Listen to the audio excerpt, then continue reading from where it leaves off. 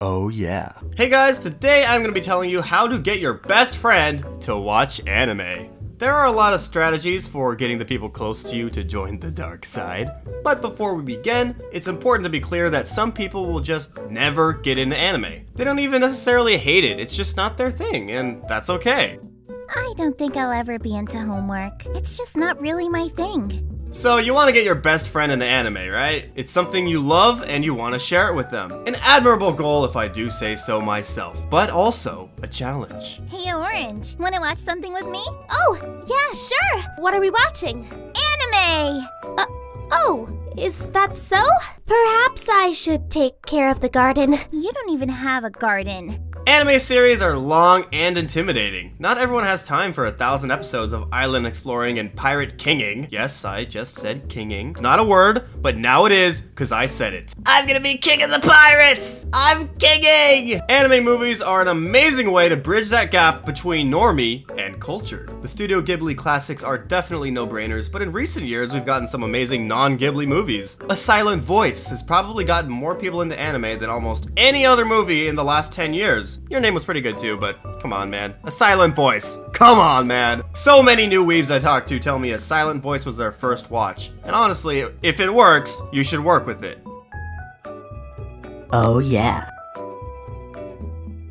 One of the things that's most intimidating about anime is how different it is. It's some of the most Japanese stuff out there. If your friend likes sushi or ramen, you can work with that. Exploit their love for Japanese food and talk about how much Naruto loves ramen. They might be willing to give it a chance. Okay, Seth, buy me some yakisoba. Oh yeah.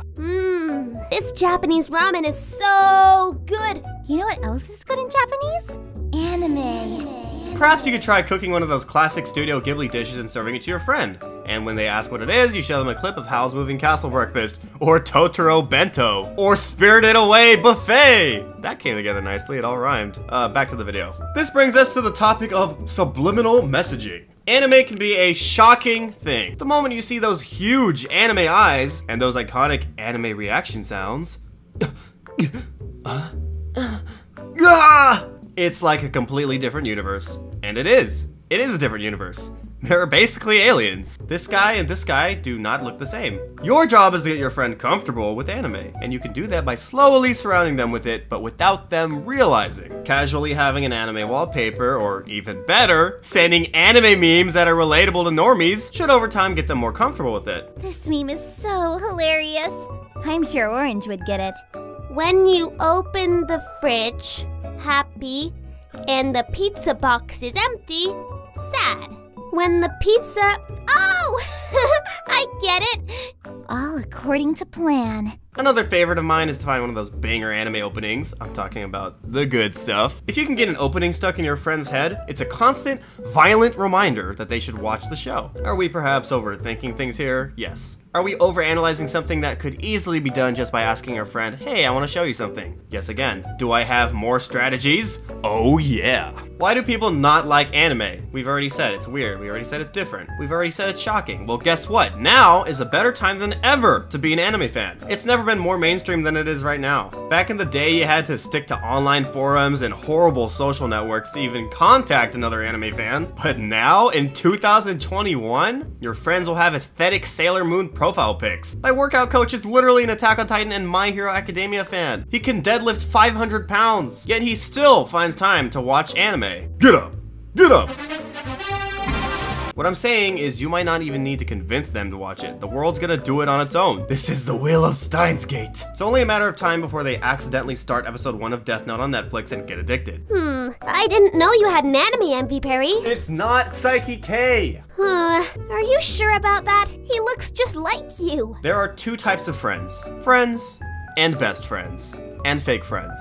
But we're not getting into the fake friends. Today, we are focusing on best friends. A casual friend, you might have to jump through hoops to convince them to watch some good old Japanese animation. But a best friend? A best friend, you shouldn't even have to watch this video. If you really want to show them an anime, just put on your favorite one and watch it with them. If you can't watch the whole thing, watch some of your favorite parts together. Tell them why you love it, and because they care about you, they'll most likely care about it. Come on guys, do I really need to mentor all of you on social interaction? Yes! Come on, Orange. Just watch some Psyche K with me. I would, but But what? I already watched it. Really? For me?